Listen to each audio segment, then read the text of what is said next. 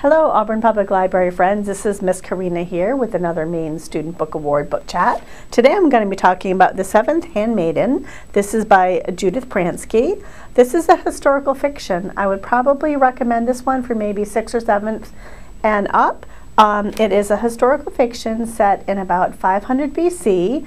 It follows the childhood of a young slave girl named Darya. We meet her when she's about 6, and she doesn't really remember much about her childhood. We follow her until she's 18.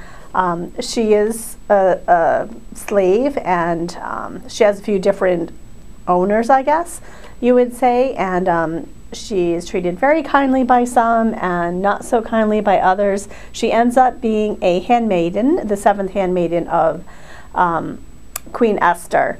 And it involves the Persian and Greek War, and I found it really interesting, and it's historical fiction. There's a lot of historical facts that the author's woven into it.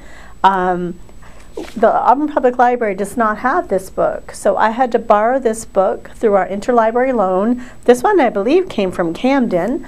So if we don't have a book here, we can get it from you. There's a large portion of Maine libraries that share our consortium, and we can get books for you. So just call and ask if there's something that you would like to get. We can get it for you in about a week, and we'd love to show you how to do it, and we hope you are reading some of the Maine Student Book Awards. Catch you next time.